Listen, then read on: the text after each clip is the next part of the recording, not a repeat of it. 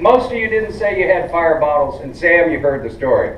Fire bottles in your cars. I used to tell this every year at Sears Point. Oh, no.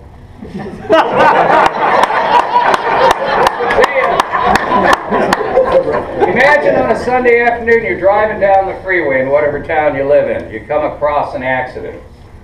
Grandma had her Crown Vic hit by a tractor, flipped. There's two little kids in the back seat strapped in. The car catches on fire.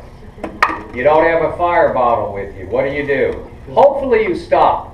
Now, does everybody understand in the state of Texas and Oklahoma and just about every state they have what they call the Good Samaritan Act, that if you stop and render assistance, as long as you're not a doctor, some sort of medic or something like that, you can't be sued. You can do everything you can to help that individual, and please do. But let's say you come across that Crown Vic, it's upside down, grandma's in it, two kids in the back seat, and it catches fire. You don't have a bottle. What are you going to do? Throw dirt on it, take your beer and dunk it? What are you going to do? You're not going to do anything. I will guarantee you're going to have a heck of a time sleeping for the next year. Okay? The other scenario, you do have a 10-pounder, which costs you 35, 40 bucks at Home Depot or Lowe's. Okay? Pick one up. Let's say you attempt to put the fire out and you can't put it out and you can't save them. You know what's going to happen? You're going to lose sleep for 6 months. Okay, the last scenario, you have a bottle, you put the fire out, you save the two kids and the grandma, you're going to go to sleep for about the next 2 years with a big smile on your face. Buy a bottle and carry it. Plus another benefit, your car might catch fire. Okay? Okay, that's just like a little story I like to tell because, you know, for 35, 40 bucks you can save somebody's life.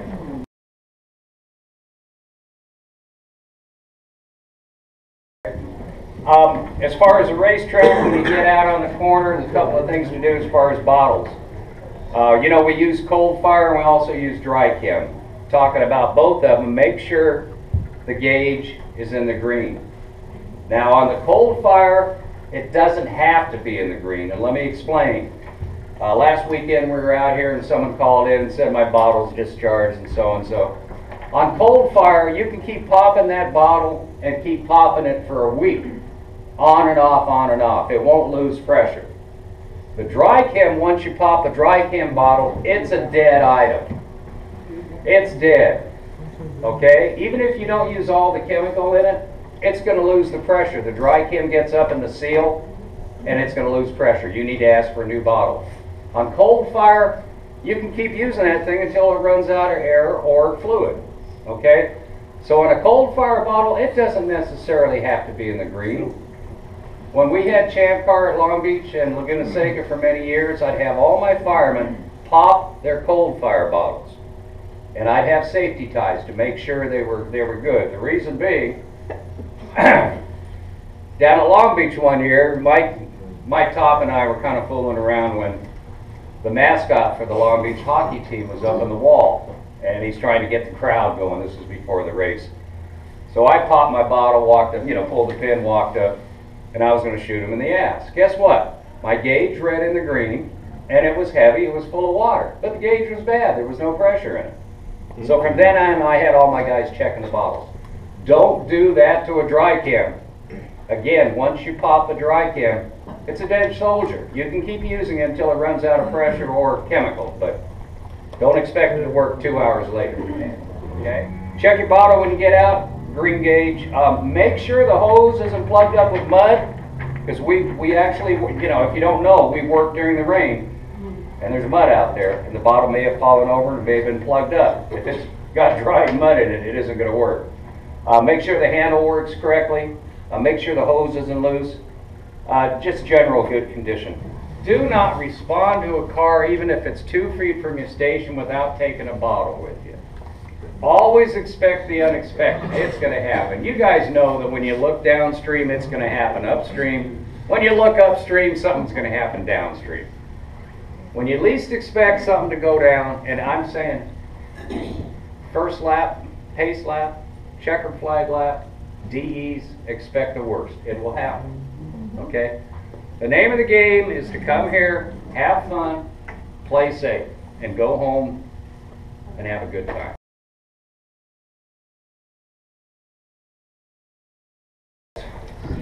pin back in? And when you pull a pin, I was going to get to that. When you pull a pin, keep it on your finger or put it in your pocket. And I'm as guilty as most. In fact, about 3 months ago, I had to look for a pin down at MSR Houston because I dropped it. I didn't throw it. Put it on, keep it on your finger or put it in your pocket whenever you pull a pin. And the easiest way to do it is twist it. Don't pull it, just twist it. It'll pop right off.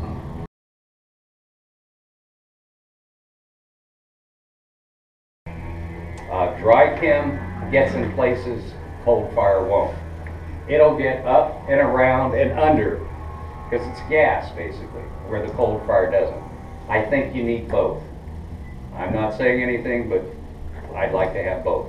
Here at TWS, we donated, I think, 8 or 10 pounders to TWS to use them because they only had 5 pounders. So if you work here, you're going to have a 10 pounder and a 5 pounder on the corners. As I said before, once you pop the bottle, it's dead. A DryChem bottle is dead. ColdFire, you can keep using it over and over until it's out of fluid or out of pressure. The DryChem, once you pop it, call control. Ted needs another bottle, another DryChem, because it's gonna use up the pressure. It's gonna destroy that seal, and you're not gonna have any pressure.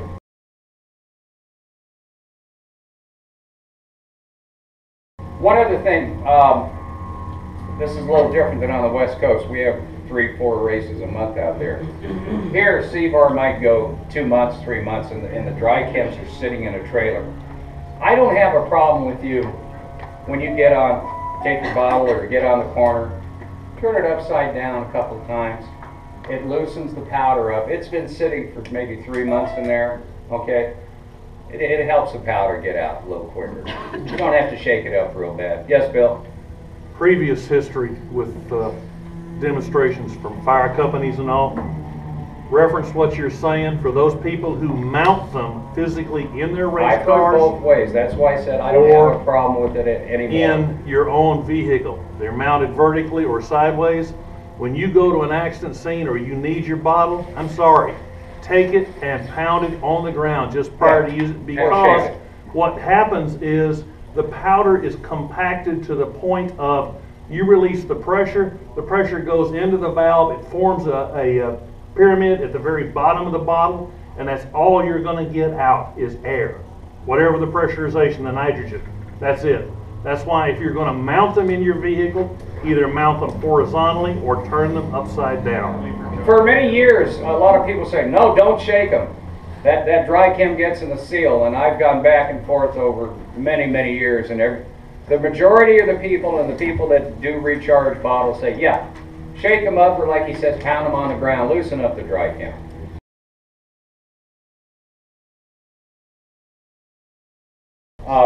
I'm kind of glad you brought that up because it just reminded me of one thing. The Purple K, now we don't have, I've seen one at the fuel tanks. The Purple K on the rollaway carts. Do not charge the hose until you have the hose unwrapped. Not that you'll ever have it, but at Crescent, we've got a couple we use there. On the West Coast, they're all in the pit lanes, Laguna and Sears. But do not charge that hose until you get the hose undone. Once you charge it, you're never getting it off of that. It's a snake. It'll stay there. Okay? I just thought of that, sorry. But being from California, Purple K is considered a carcinogen, which it is. You don't want to sit and inhale this stuff all the time.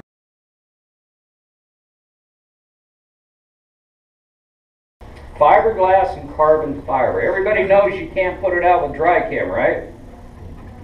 We do Does now. everybody know that? You didn't know that? Carbon fiber and fiberglass create their own oxygen. Guess what DryChem does to the formula of fire? It takes the oxygen away. It doesn't work. It keeps building its own oxygen. You need water or cold fire. If you have a Corvette with an engine fire, he blew his engine, and you see the body catching fire, hopefully you would have already called an alert. But fiberglass and carbon fiber you cannot put out with DryChem. Okay? What about the CO2?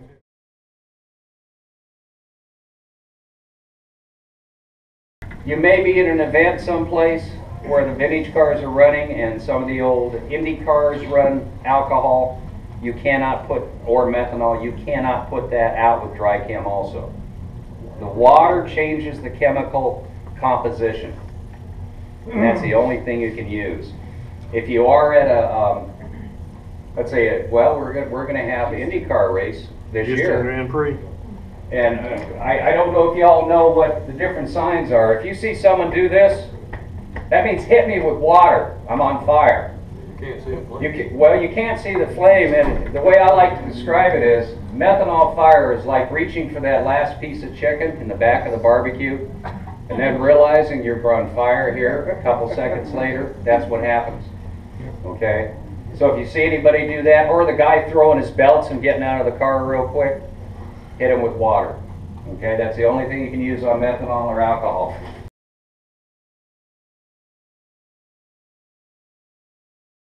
How are you going to know if it's a magnesium wheel? It'll be sparking. It'll be bright. It's on fire. It's like, well, yeah. Never, never use water on magnesium. What will happen? You'll have a 4th of July.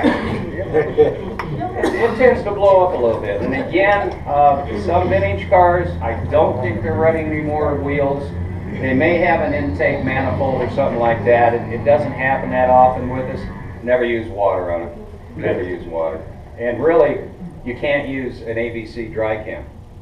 So You got to use variant. one of those. CO2, foam, or D, which nobody has, DryChem D. You get them to work. And sand. Yeah, you better have called an alert.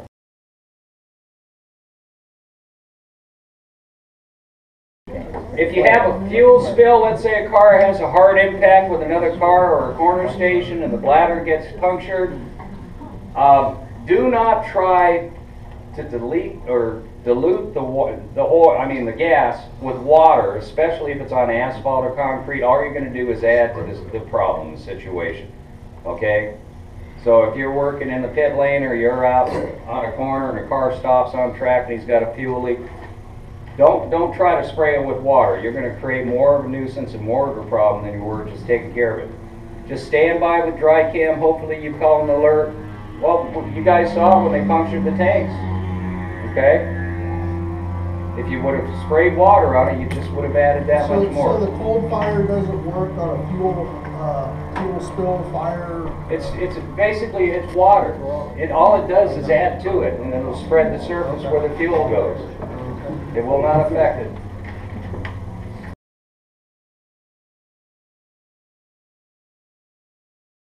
One thing about DryChem, if you come on a scene and let's say the fuel bladder is exploded and fuel's gotten on the driver and the driver's on fire, you can shoot someone with DryChem.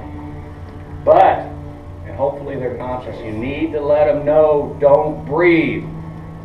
Because DryChem does the same thing to a human as it does to a fire. It takes the oxygen away. How many people have tasted DryChem? How long did you taste it? For about a week, right? Okay? And when you pop a DryChem, hopefully you're upstream from the wind. Hopefully. It can't always be done.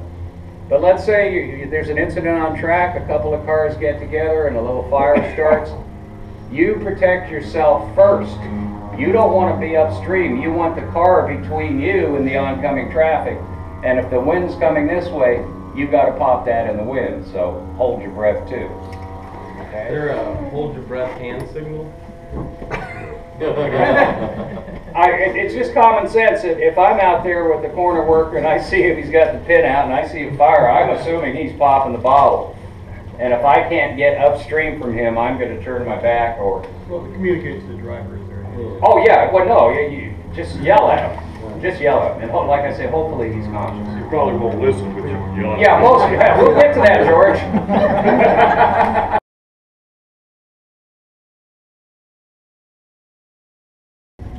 ColdFire is good. DryChem for an engulfed car or a big, let's say a big engine fire, I'd rather use DryChem. ColdFire has its advantages. You can shoot it 20, 25 feet. It's a squirt gun. But it comes out in a solid spray. If you have a wide area, do it like a garden hose. It does coat the surface and that will not burn. Okay? if you, let's say at the Houston Grand Prix, and Gary remembers, we had an experience, what, the first one? Yeah. When Paul Tracy and Dan Clark got together. You can shoot it through the fence and go 15, 20 feet with it and put a fire out. But it has its advantages, and DryChem has its advantages also. I've already covered most of the stuff you know about ColdFire. Again, don't use it on a ground-based fuel fire. All you're going to do is spread the fuel.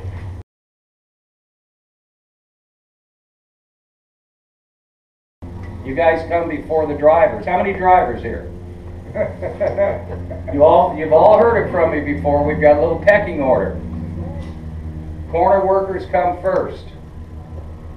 You and your partners are the most important people out there on the track. Next group is the oncoming traffic. You need to protect them, okay? And third and lastly is the guy that's upside down and on fire and screaming at you. Seriously, you have to protect the oncoming traffic before you attend to him. If you're working a corner by yourself, you do not leave that station till the last car passes your station and he's going in. The guy's already in trouble. You've already called an alert, rescue's on the way. You've got to protect the oncoming traffic.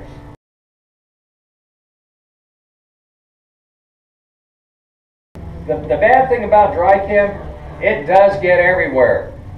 Do not let an engine that's running inhale DryChem. You know why? You just cost the guy a motor. Okay, this stuff is very caustic, and if a car inhales it, forget it. Over the years, I put more fires out just taking my gloves and patting them or taking dirt, you know. DryChem gets every place. I've even told some of my firemen when it's a real small fire, especially pit fire, hand the bottle to a crew member or the driver. No, I'm serious. Here, you put it out. He's going to have to spend 20 hours cleaning that car up. I'll tell you what.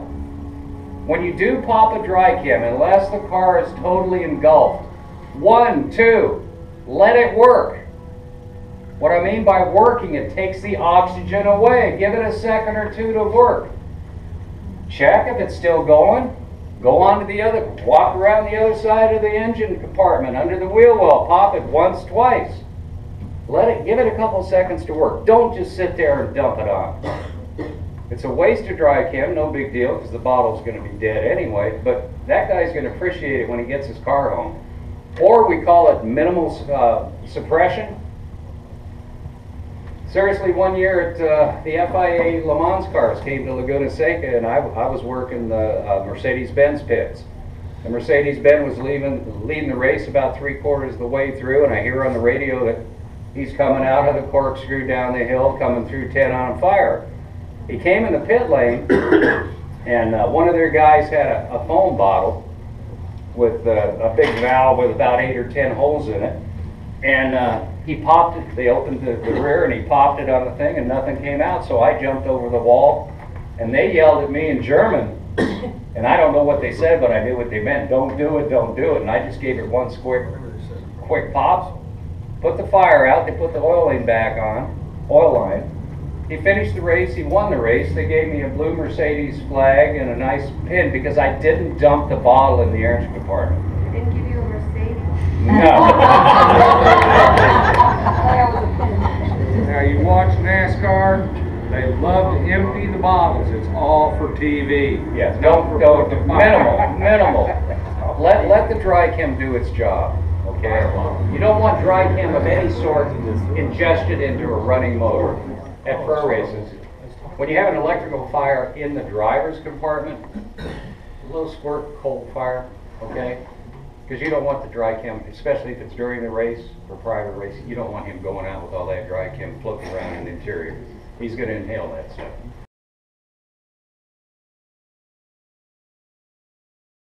And I hate to say this, drivers, most of your systems won't work. Anybody question that? Nope. A lot of the systems on board these race cars will not work. Well, no, most of the time it won't work. The linkage is screwed up, the bottles, it's just, don't trust the onboard, okay, on a race car. been there too long. Yeah, and it hasn't been used. And And a lot of them only have a 5-pounder. Now, I'm not saying a 5-pounder can't put a car out. I've done it. But you've got a 10-pounder, go for the 10-pounder. Whichever one you pop, it's going to need to be replaced anyway, right? Because it's going to lose its pressure, right? Now, one advantage to an onboard fire system, if it works, a lot of times they have it going to the engine compartment and then also to where the fuel is. Not all cars have it set up that way, though. If it's a pro race, I guarantee you it's set up that way. Okay, and I guarantee you at a pro race, their bottles work.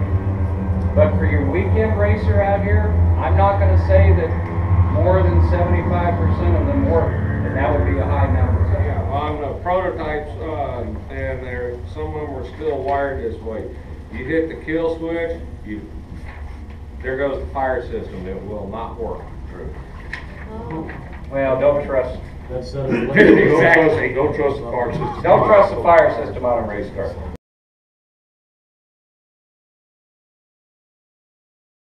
It's a very important thing. You get to a car that's had an impact, that hasn't had an impact, that just pulled off.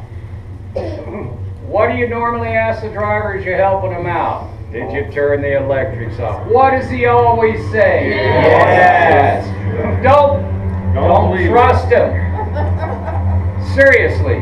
And they're always going to say yes. It's one of those questions where the answer to their mind is, I'm going to say yes. Does everybody know what the switches look like on a race car? It's normally a red knob that you push in, turn to the left, and actually pull out, and it's got a little tether. That disconnects the battery. The battery's not connected to anything once you pull that out. The car is totally off. If it's a DE and it's a passenger car, take the keys out of the ignition and put them on the passenger seat or put them on the dash. Okay? Don't trust the driver. Let me explain why. If there is a fire and it's fuel fed, if the electrics are on, what's going to happen? You'll wait until that car runs out of fuel before you be able to approach it because it's going to keep feeding the fuel. Years ago in Florida, we had a Ferrari up against the wall, and it went up against the wall where the electric switch was. And it was engulfed. Immediately the driver got out, and they had to wait until the car ran out of fuel. Make sure the electric, well, they had an example here. Pat with the Corvette, same thing. If the electrics, and a lot of times, like what happened there? You couldn't get the electrics off, or? Yeah, he didn't have a switch. Right. The battery was in the trunk, and we would have had to dig through all the junk he had in his trunk to get. That was a hell of a fire to try to fight, right? Yes, sir. And that's actually why we bought our truck with water on it. Yeah. So that was a two-prong attack there. First off, it was a Corvette. Fiberglass. Secondly, the ignition, the key was still on, and it was still pumping fuel.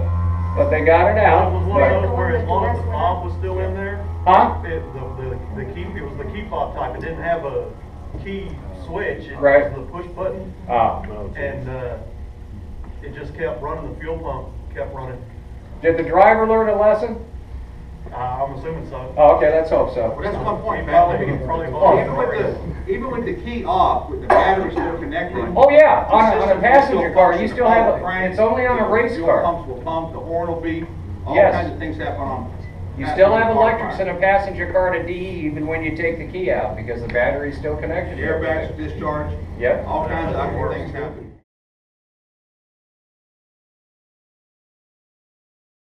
Car goes off and it's smoke pouring out from under the hood. Pretty sure it's on fire, but I heard you're not supposed to open the hood. Well, we're going to show you how to, there's one way to put a fire out under a hood. Best way is underneath the wheel wells on a race car. Normally they don't have any type of material between the engine and the outside of the car. It's normally off and you can pop a bottle. On a passenger car, it's a different story. A hood that's open from the front, it's always good to have two people, okay? One person that will slowly open the hood, maybe that far, and the other guy's got his nozzle. and he's checking, he's looking for flames. So if there are flames under the hood, you pop the bottle once. If it needs it again, you pop it twice. But do not just open the hood. Okay? The reason being? Oxygen.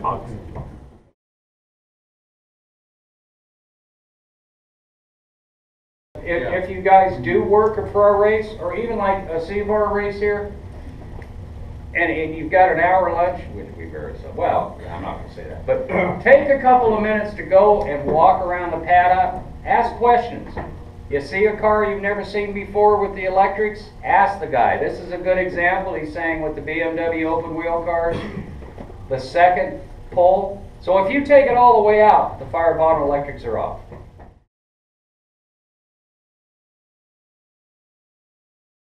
I guess we'll take another bottle. We'll need another bottle. Give them another bottle. Use another bottle. That's great.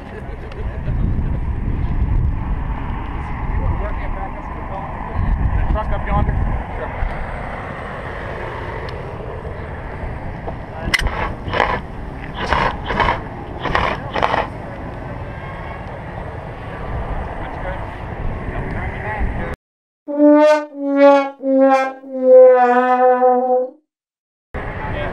See that? Don't turn your back. It reignited. One thing, if you pop a bottle and the rescue shows up, do not leave until they tell you they don't need your help anymore. You've already popped your bottle. And we'll use it. It's going to reignite, trust me. There's no sense in rescue having to pop another bottle. Also, when you're leaving a fire, keep it in sight. Do not turn your back to it.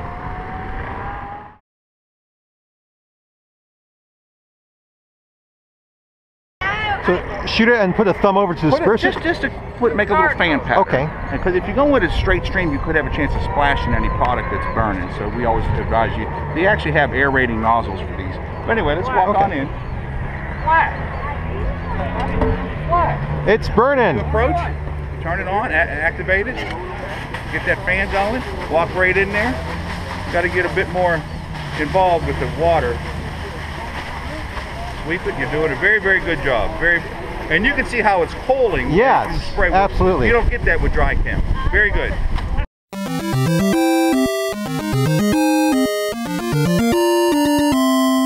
Back away. All right, we'll let you turn. I don't want to get a trip here. Thank you.